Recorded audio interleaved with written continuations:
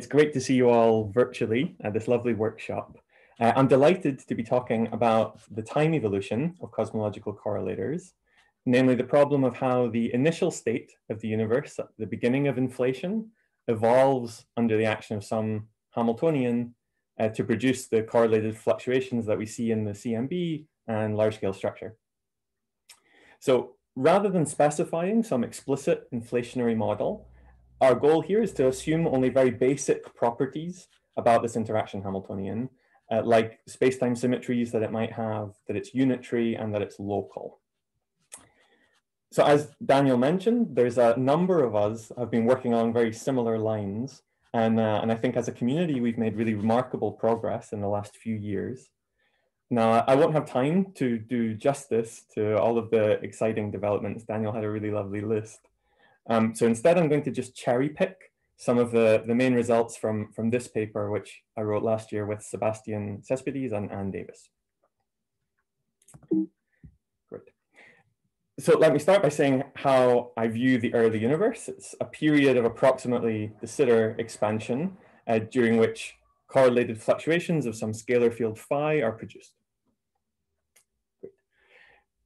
So you probably don't need much convincing. This is an interesting phase of the universe's history to study. The three reasons that came to my mind first were that this is a very high energy environment compared to terrestrial colliders. So that's a place where we might learn about very fundamental physics. It's also a kind of new conceptual arena where we can really test how well we understand quantum field theory on curved spacetime. And then finally, you might hope that if you went back far enough in time, you might learn something interesting about quantum gravity. Ultimately, whatever your take on this is, the early universe is an important window into new physics.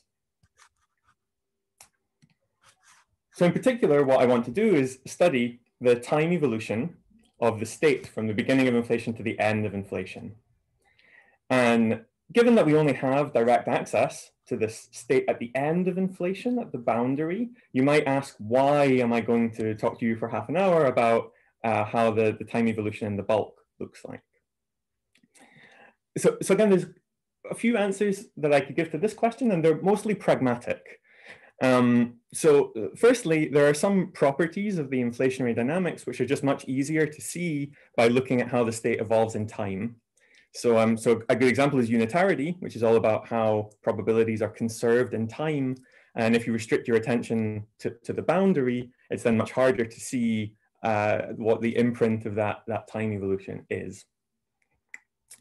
Good. The second thing is that if there were some, de Sitter holographic prescription for reconstructing all of the bulk and all of the inflationary dynamics just from our boundary observables, that would be super. Unfortunately, at the moment, I don't know how to do that. All I know how to do is solve the Schrödinger equation. So that's kind of a sensible place to start.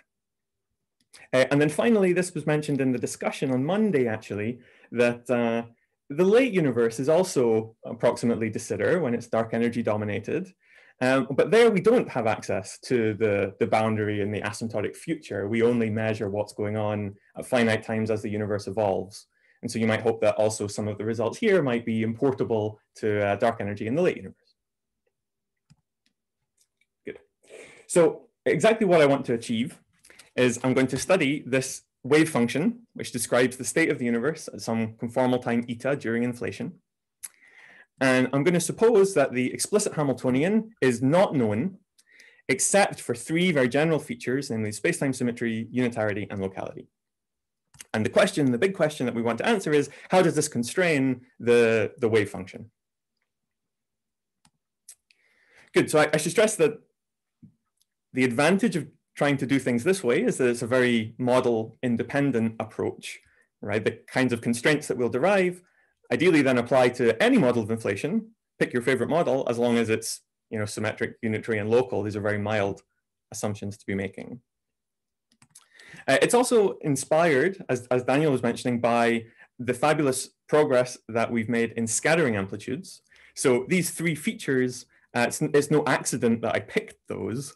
For instance, we know very well that on flat space, the scattering amplitudes, these S-matrix elements, are very tightly constrained by the spacetime isometries, Lorentz invariants, by unitarity, and by locality.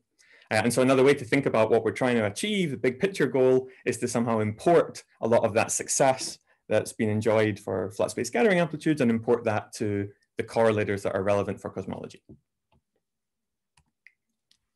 Good. So my final kind of introductory slide is just to set up the notation for people that maybe haven't done calculations in the Schrödinger picture before. The way we represent the state of the universe at conformal time eta is we write it as e to the I times some phase. And this phase is a functional of just a real scalar field phi. Okay, so that's the first kind of technical assumption I'm going to make, is I'm just going to focus on what the scalar field does. Good. Now in practice, we can take this phase, this functional, and we can expand it in powers of phi. So there's something phi squared, there's some coefficient C2, phi cubed has a coefficient C3, and so on. And these coefficients are called wave function coefficients, and really those are the objects we're going to be studying. Okay. Good. Now to make the formulae more readable, I'm going to suppress all of the labels that I possibly can. So in practice, these three fields, for instance, are labeled by three momenta, K1, K2, K3. And so really when you see something like the integral of C3 phi cubed, this is really an integral over the three momenta that label the fields. And then this wave function coefficient depends not only on the time slice that the state lives on, but it also depends on the three momenta. Good. So it's the time evolution of these things we're going to study because they uniquely specify a state for you. And physically, C2 is the thing that you would need to compute the power spectrum, how correlated pairs of points are in the CMB. C3 is the thing that you would need to compute the pi spectrum. C4 is the thing you would need to compute the tri-spectrum, etc. Good. Perfect. So that's kind of the kinematics, how we describe the state at time eta. Now, how does it evolve in time? The dynamics are given by the Schrödinger equation, okay, which can be written very simply as the first order differential equation. The phase changes with time according to the on-shell Hamiltonian. This is the Hamiltonian where I've integrated out the momenta in terms of phi. Cool. So important technical assumption number 2 is that I'm going to work at weak coupling throughout the talk. So everything I say is some kind of tree level statement where I'm ignoring the loops that appear in the Schrödinger equation. And what this means is that I'm really picking this C2, the quadratic wave function coefficient, and I'm saying that it's much larger than all the other ones. And what that means is that if you think of the state as a probability distribution for phi, it's kind of approximately Gaussian with some width set by C2, and then the other higher order wave function coefficients are just small perturbations on top. Cool.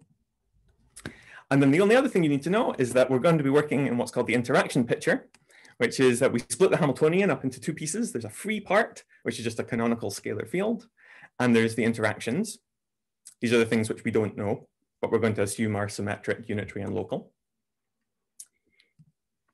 And now if you were to write the Schrödinger equation as an equation of motion for these wave function coefficients, you would find that, I mean, diagrammatically, it's very simple. The rate of change of, say, C4 is given, you sum over all the ways you can glue a C2 and a C4 together, and you sum over all the ways you can glue two C3s together. And then you also add any bulk interactions, which act as a source for C4. Okay, so this is schematically what the Schrödinger equation actually looks like. Now, this first term is a bit funny because it's not really an interaction as such. This is more, this C2 insertion is kind of to do with the propagation of a particle through the space-time. And so what we can do is use our knowledge of the free theory. Okay, we can use the free theory mode functions to define a new field basis, phi hat, which is related to the old one by just multiplying by a factor of the mode function. And so similarly, the wave function coefficients with hats are just the old wave function coefficients with the appropriate factors of the mode function. And what that achieves is it removes this term here, right? It simplifies the propagation of all of the lines in the Feynman diagrams. Okay, so really what we're going to be working with are Schrödinger equations that look like this, where the rate of change of C4 with a hat is all the ways you can glue two C3 hats together, and then any bulk interactions that are sourcing C4. Okay, good. So now we're all on the same page, notationally and conceptually. The key things to take away are that I'm only talking about a real scalar field. I'll maybe mention spin at the end. I'm working at weak coupling, so I'm not talking about loops, only tree level stuff. And I'm assuming that we can completely solve the free theory, so we know what the free mode functions are, And all that information about the free propagation is just encoded in the hats. I've rescaled everything by free propagation to make my life easier. Cool. So then let me close the introduction by reminding you that even for very simple interactions, things like lambda phi to the 4, these wave function coefficients can be very complicated. In general, they're not analytic functions of the momenta or of the conformal time. They have poles, they have branch cuts. And so any constraints that we can come up with on the functional form of these things would be very useful. Cool. So the roadmap, the plan for the rest of my time today is the following. We're going to first talk about space-time symmetry, then unitarity, then locality, and what that means for the state as it evolves during inflation. So for space-time symmetry, we've just heard a lovely talk about the cosmological bootstrap from Daniel. And so in one slide, I'm going to quickly summarize a lot of the amazing results that he just told us about. The idea is that if you have a space-time which is exactly de Sitter, then in the bulk at some finite conformal time, there's these de Sitter isometries. But when you go to the boundary at eta equals 0, they become much simpler. They become just the conformal word identities. And so the final state at the end of inflation is very tightly constrained by conformal symmetry as a result of the de Sitter invariance that the theory enjoys. Now, of course, Daniel also mentioned that it's not just the symmetry. There's also a very important role that the singularity structure plays. And we'll come to that later. First, I just want to talk about what the symmetries do for you. So the symmetries tell you that the wave function coefficients, when eta is 0, transform in a very particular way. So they essentially transform like endpoint correlation functions in some conformal field theory. And this is something which was solved in this paper here at the end of 2018. In a number of examples. One example I'm going to use just to kind of exemplify what's going on is a conformally coupled scalar field with this particular mass. And you can write the quartic wave function coefficient in the following way. There's a kind of fixed momentum dependence, and then 2 constant coefficients. And then you could keep going. There's a systematic way to generate all of the allowed momentum dependences. And as you go to higher and higher orders, you would just find more and more constant coefficients. Okay, so this is very analogous to what would happen on flat space if you were looking at a scattering amplitude. You might have thought that the 4-particle scattering amplitude depends on 4 momenta, but you know that if it's really a Lorentz invariant process, the only kinematically allowed combinations of these momenta are the Mandelstam variables S and T. So you can expand the amplitude in terms of some constant coefficients times the allowed kinematic structures. Perfect. So the first question that we really want to answer is, can this powerful symmetry also be used in the bulk? Okay, so when I say bulk, I really mean some eta which is not 0. And when I say boundary, I mean eta is 0.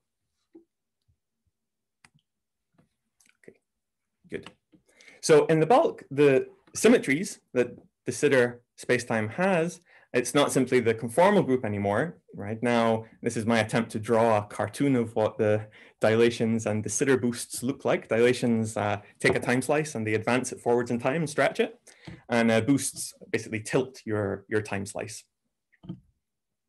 Now, there's a well-defined procedure for starting from some classical symmetry generators and turning them into Noether charges, which you can then quantize by putting hats on everything. And so you promote phi and the conjugate momentum to operators. And then these give you operators you can use in the quantum theory to work out how a state would transform under these symmetries. Okay, good. So we started by writing down what the ward identities are for these wave function coefficients. And for instance, the dilation ward identity, so how the wave function coefficient in the bulk transforms under a dilation, you can split it into 2 pieces. There's a piece which looks like a free theory dilation, and there's a piece which is due to the interactions that you have. Okay. Similarly, the boosts has exactly the same structure. There's some free theory piece which just looks very much like a boost, and then you have an extra piece which comes from the fact that there are interactions in the bulk. Good. Now, the dependence on the interaction Hamiltonian, you maybe could have anticipated already from these pictures, because when you do a dilation or you do a boost, you're changing your time slice. And so what you're doing is you're relating the state on one time slice to the state on another time slice. And by the Schrodinger equation, you would expect those are related by the interaction Hamiltonian. So there's kind of three things to take away from these word identities. If I give you some state in the bulk at finite eta, and I ask, is the state invariant under the de Sitter isometries? First thing you should learn is that you cannot answer this question without specifying the interaction Hamiltonian in general. The exception is when you look at this very special place eta is 0. The reason is that this particular time slice here, the boundary, is actually preserved by dilations and boosts. So all of the de Sitter observers, no matter how they put down coordinates, they all agree that there's this boundary eta equals 0. The final thing is, if you were to pursue cosmological bootstrap at finite eta, the fact that the interaction Hamiltonian appears explicitly means that you're going to get word identities that mix correlators of the field phi with correlators that also contain conjugate momenta.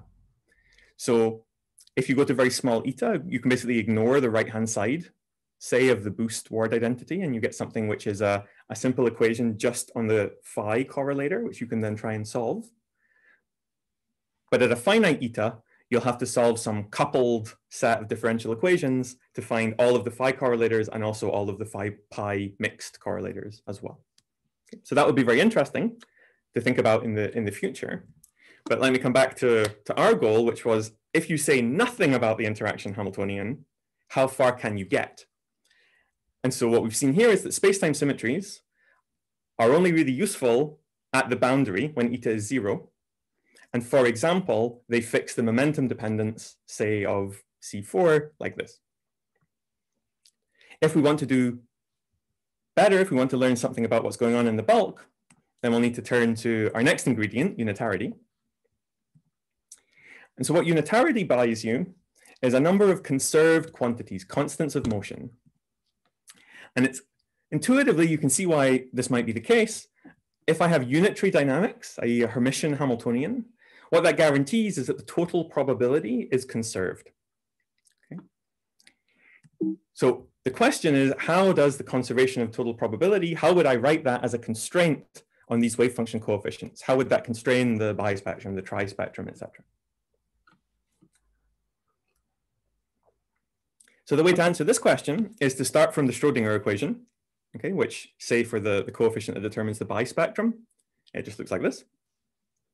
Now, if I were to take the dagger of both sides, I get some dagger conjugate Schrödinger equation.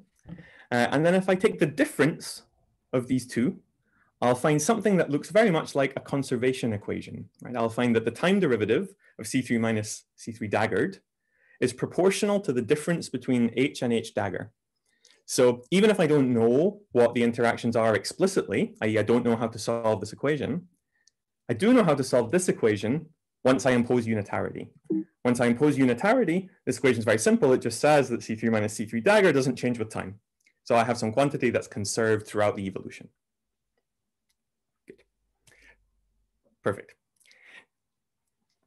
Now, there's one catch to this, which should maybe make you a little bit suspicious, and that's that I haven't really told you what the dagger is. I've just happily put daggers on everything. And in order to make use of this identity, we really need to know what I mean by C3 with a dagger. Okay. So the subtlety here is that this interaction Hamiltonian is really the on-shell Hamiltonian, where I've integrated out the momenta. So I've fixed the momenta in terms of phi and C2 and the other wave function coefficients. So when I write H dagger, the on-shell H dagger, really what I mean is I'm taking the Hamiltonian, I'm putting daggers on the operators, and I'm also taking an overall star. And so you might think, well, this equation here, the conjugated Schrödinger equation, surely I just take stars of both sides, but that's sadly not quite enough.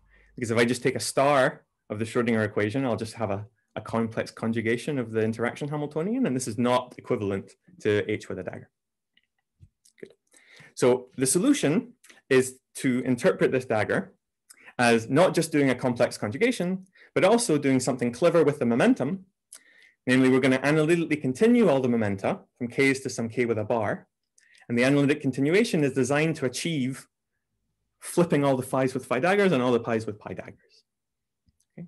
So if we do this, if we take a star and we also flip all the k's to k bars, then indeed we find that this is the dual Schrodinger equation that we're after. So when I write an equation like this, I say that C3 minus C3 bar is a constant. What I mean by the C3 with a dagger is that I should take a complex conjugation and then replace all the momentas with K bars. Okay. Good. Now, maybe in an effort to make that less cryptic, really what we've done is we've found some other object, right? The C3 star with the K bars. And this other object is the thing which would evolve in time in the same way as the original wave function coefficient, but with all of the couplings complex conjugated, right? And this ensures that when I take the difference of these two, I'll find something that's proportional to the imaginary part of all of the Hamiltonian couplings, and those vanish in a unitary theory. So then the final part of the story, you might say, well, okay, Scott, that's all very well, but then it seems very important that you know what the K bars actually are, because all this sounds a bit formal. And in simple examples, it's not difficult to work out what the K bar needs to be. So for a real scalar field, say on FLRW, if the scalar field is real in position space, then it means that in momentum space, it has this property. If I take the bar, it's the same as flipping the sign of the momenta. So that guarantees this first one. Now the second one is a bit more fiddly, but if I have mode functions on FLRW, explicit mode functions, which I know they're Hankel functions, and they have the property that if I flip the sign of the magnitude of K, then that's the same as taking a star.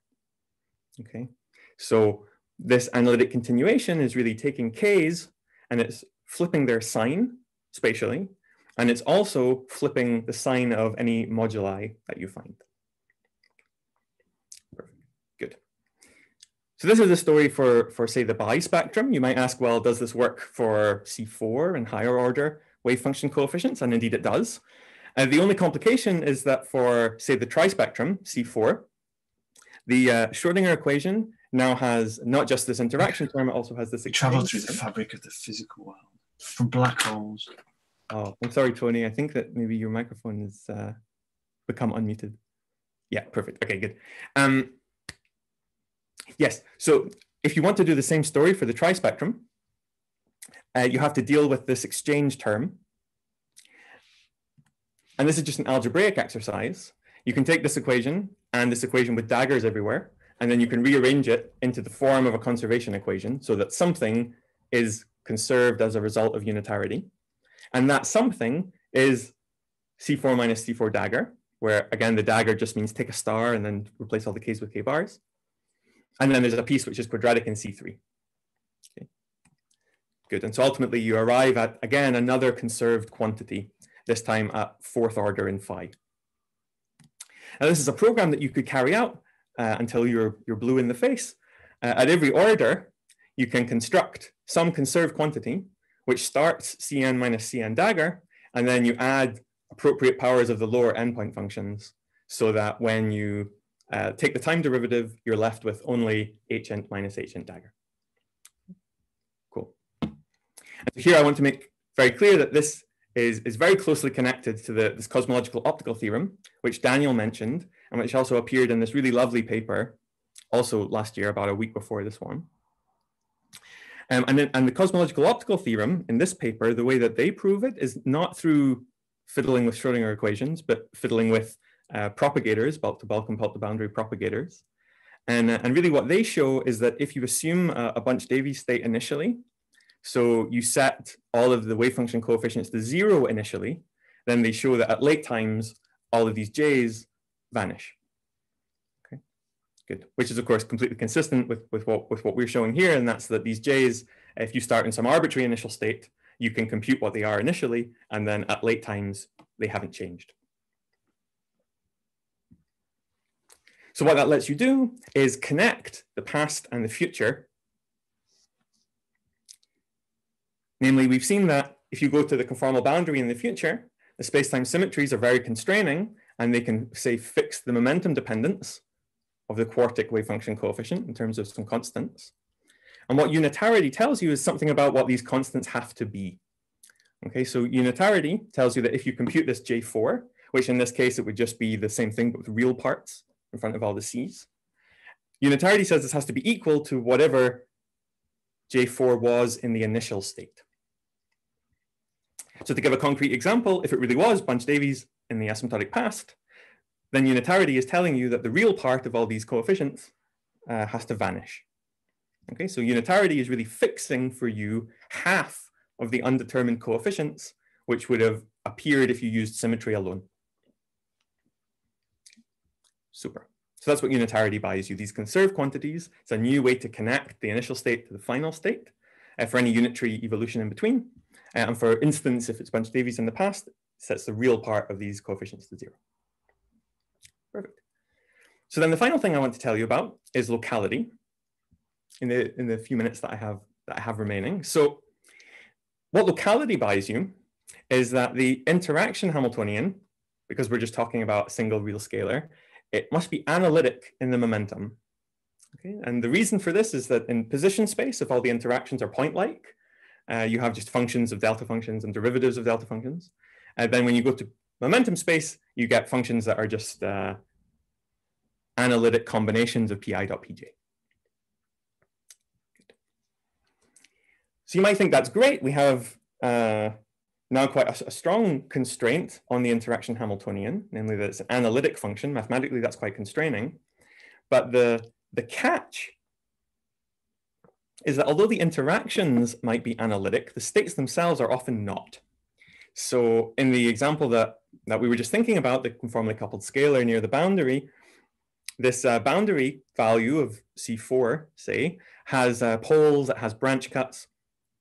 And so if I think about going backwards in time into the bulk a little bit, it doesn't really matter how analytic these interactions are. My bulk states are also going to be incredibly messy non-analytic functions that have poles and branch cuts in K. So at some level, the question we want to answer here is, suppose that we know or we were able to measure not just the boundary state, but also the state at some earlier time eta. How could we tell whether they were separated by local interactions? And the way to answer this question is to define something which we call a transfer function. And the idea is quite simple. You take your time slice at eta equals 0, and you imagine pushing it a little bit into the bulk. And now a number of things could happen. It could be that you started with no correlations on the boundary, and then as you move into the bulk, some interaction in your Hamiltonian has created, say, a triplet of correlated modes, so that your bulk state now has a 3-point correlation function. And we represent this as a T03. It's like you've transitioned from a state with no correlations to one with a 3-point correlation. Another thing which could happen is you could start with a pair of modes that were correlated on the boundary. And as you push into the bulk, the interaction splits one of them into 2. So you still end up with a 3-point correlation at the end, but you started with a 2-point correlation. So we've got T23. And so on. So it turns out there's only 3 other things which could happen. And that's that you start with 2 pairs of correlated modes. And then as you go into the bulk, they join together like this. You could also start with 3 pairs of correlated modes. And then finally, there's the really boring one, which is that nothing happens. You start with 3 correlated modes and you go into the bulk and they're still correlated at an earlier time.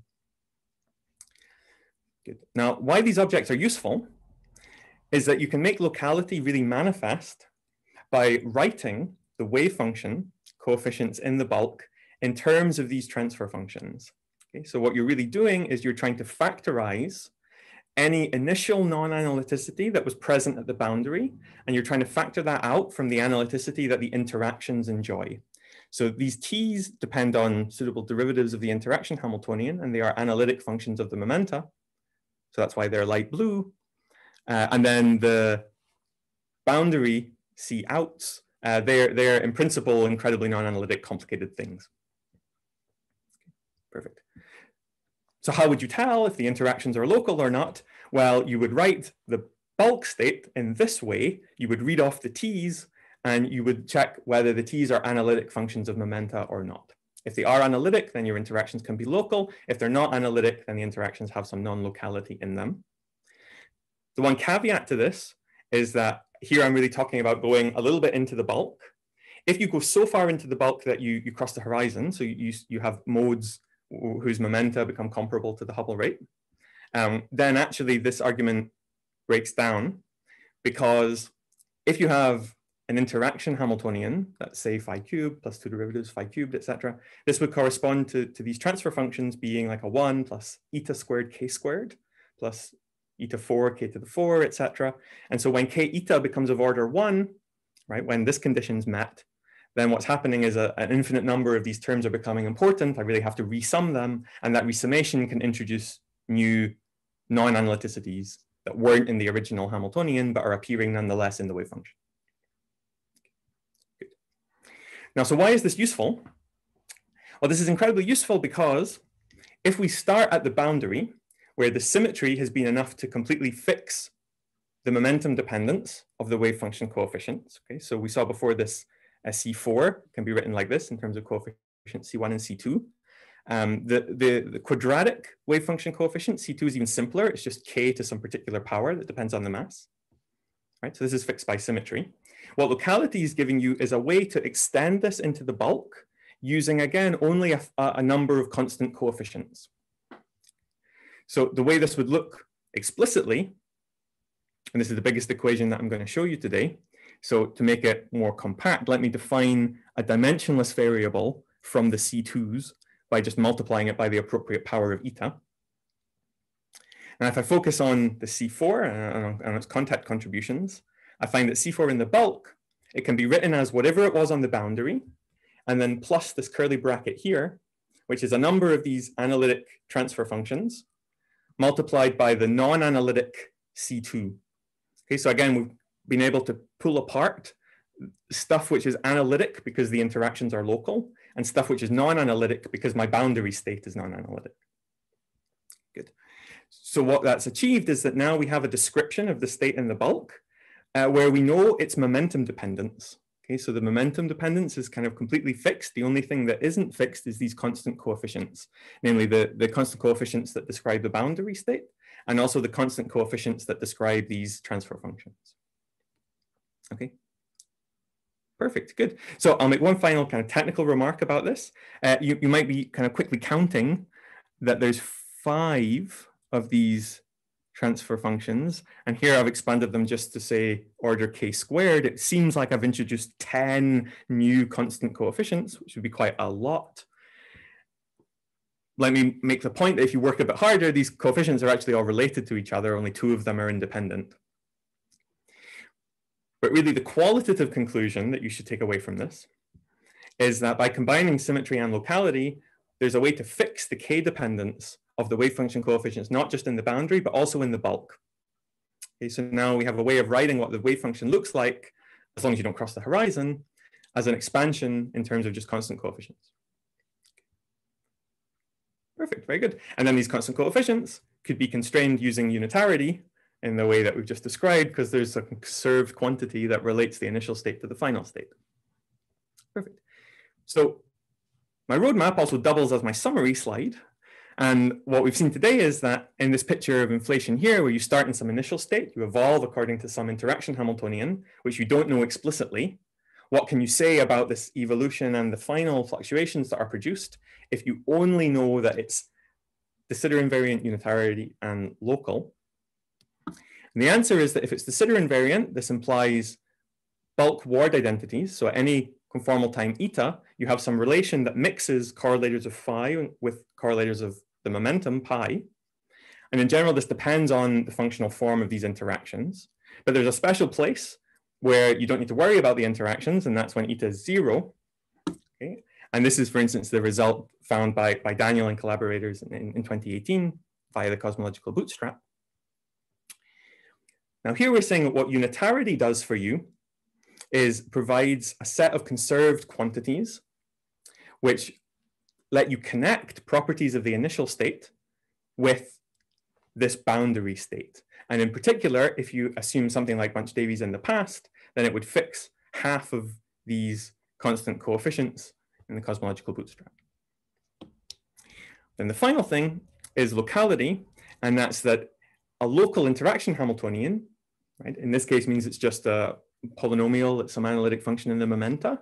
And how do you see that simplicity, that mathematical simplicity? Well, what you need to do is introduce these transfer functions to express this bulk state in terms of the boundary state.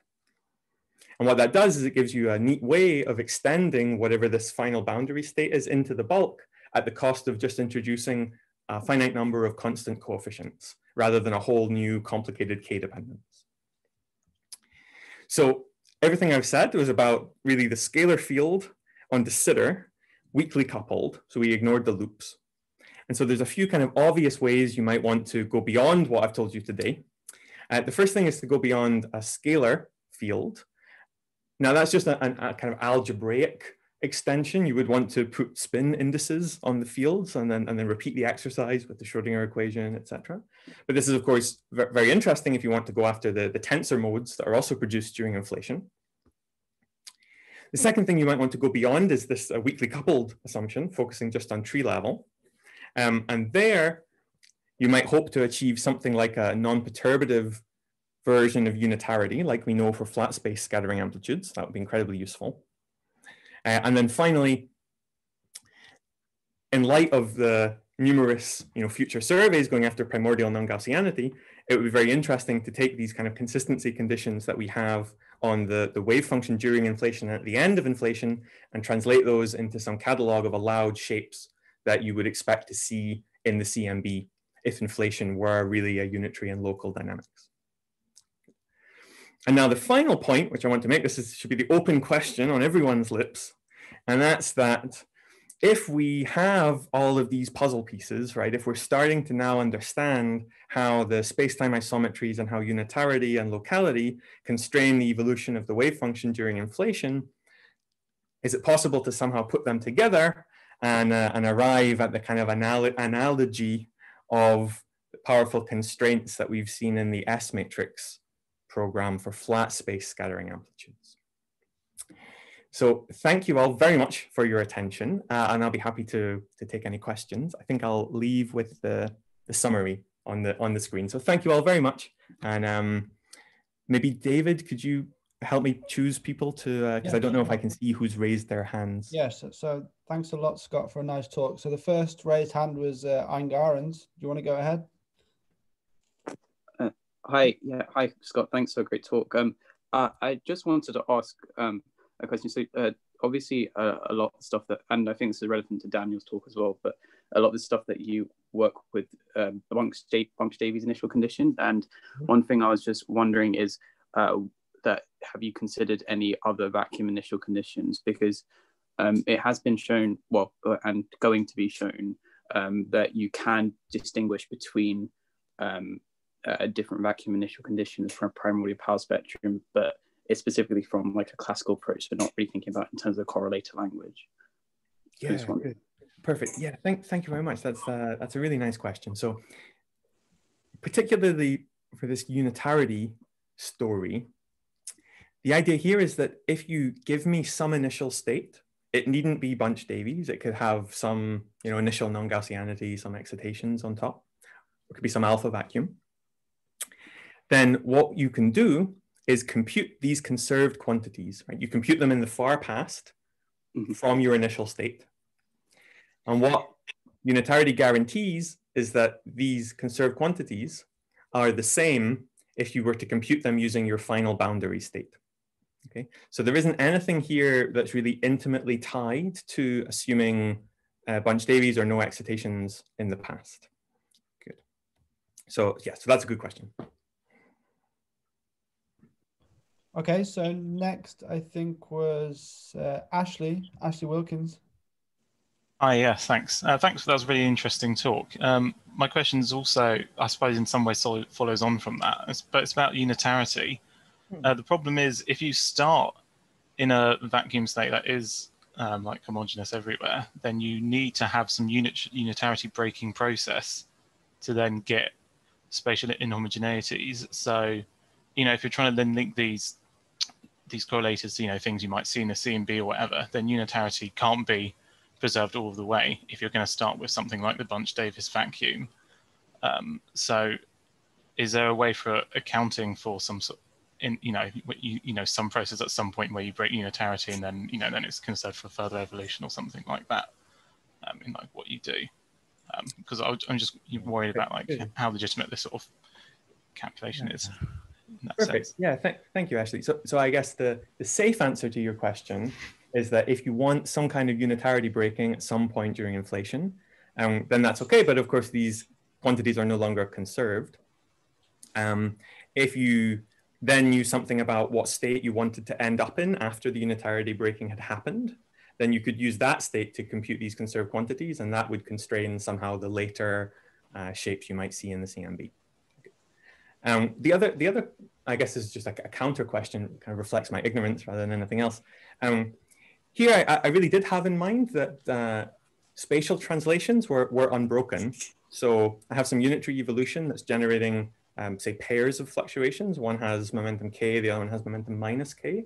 So that at the end of inflation, things are still statistically isotropic spatially, right? Even although particular fluctuations can have some momentum. So that maybe is just, that's the kind of less safe response. You might say, oh, Scott, there's a really basic thing you've misunderstood about my question. But that's, you know, I'm not sure whether you really do need some kind of unitarity breaking in order to get, you know, a pattern of fluctuations in the CMB. Well, because if you're starting from a state which like isn't like an eigenstate or something like your fluctuation operator, and then you just like squeeze it, then you need to in some way have some process which then like projects it onto that, which then would break unitarity. So I suppose you can start with something that is ever so slightly not, you know, you can start with very tiny fluctuations which you wouldn't observe, and then sort of evolve them unitarily, and then it's, so you might say, oh, everything was almost perfectly homogeneous but not exactly, but then I don't think you could then be able to call that something like Bunch-Davis vacuum. I think, you know, cool. If I understand things correctly, but yeah. Perfect. Yeah, excellent. Thank you very much. Thanks for your question. Okay, thanks, Ashley. So I think Enrico first and then Sadra. Thanks, Scott, for the nice talk. Well, I have a question or perhaps a comment or both about spinning particles, that perhaps there is a little bit more than just algebraic as far as your discussion of locality and analyticity is concerned. The most specific thing that I'm worried about is that when you have massless spinning particle, for example, the case at hand that we're interested in for gravity, it is not true that local interaction corresponds to manifestly local terms in the Hamiltonian, as we know well, like from Maldasena's calculation, when you integrate out lapse and shift, you get these inverse Laplacians.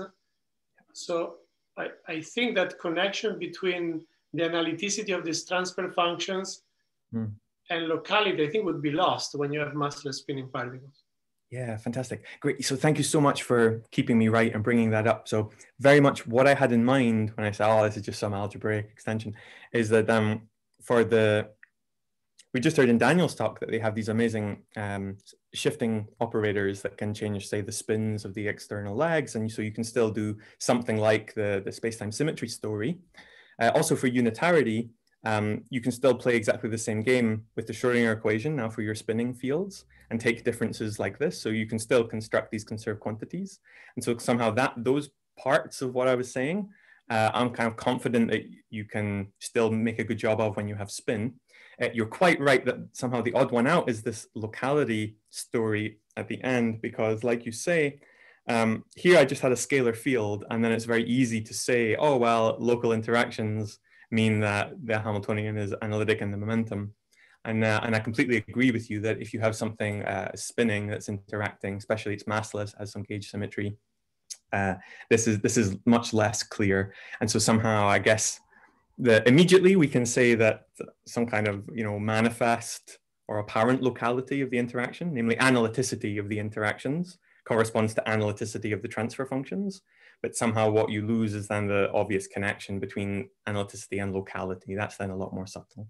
Yeah, absolutely. That's a good point. Thanks. Okay, and last but not least, Sadra, before the break. Yeah, so I just wanted to make a comment that it seems to me a roadblock when you want to extend this conserved quantities to non-Bunch-Davis vacuum, probably opposite to what you said.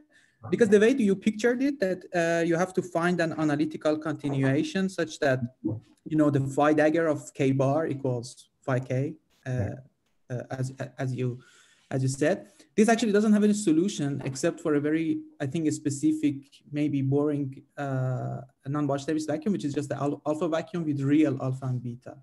So actually for generic k-dependent alpha and beta, which are maybe the most physical ones, it is not guaranteed at all that such an extension. So, I mean, did you have something else in mind, some other way to probably make these conserved quantities useful? Because, I mean, unless you can really relate everything to the boundary value wave function coefficients, I mean, these are good. I mean, you're using the Schrodinger equation, the hermiticity of the Hamiltonian, but I mean, at the end of the day, the whole art of the bootstrap is that you can express everything in terms of the boundary correlator, not in terms of, you know, some integrated over time quantities. So, I mean, if you can comment on that. Yeah. Thanks for a great talk.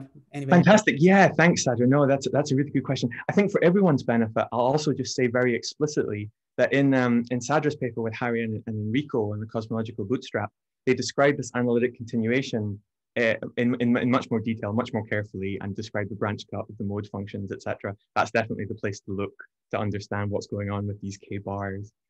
In regard to your question in particular, so I guess what I had in mind really was that in the past, it's when I say non-Barch-Davies, I had in mind some excitations, so that initially maybe C3, C4, C5, etc. are non-zero, but that C2 is kind of the boring Bunch-Davies one, right? So that the mode functions still look like Hankel functions, i.e. in the past, they still look like e to the I k eta, so that you can deform your integration contour by some I epsilon and project onto the free vacuum. So there, when I had in mind, you know, states that were not Bunch-Davies in the past, I suppose I'm saying you still have the same kind of mode functions, but then the changes all come about at a higher order in this weak coupling where I add some small initial non-Gaussianities and then let them evolve. Yeah, so that would be the answer to your question. If you have some more complicated C2 in the past, which is not the Bunch-Davies one, so that now your mode functions are some linear superposition of two different Hankel functions, then I completely agree with you. It's much harder to find exactly what this k bar should be. Thanks. Perfect. Thanks, Sadie. Okay, thanks a lot. So yeah, thanks a lot to Scott and Daniel for two great talks. So now we have a 20-minute break.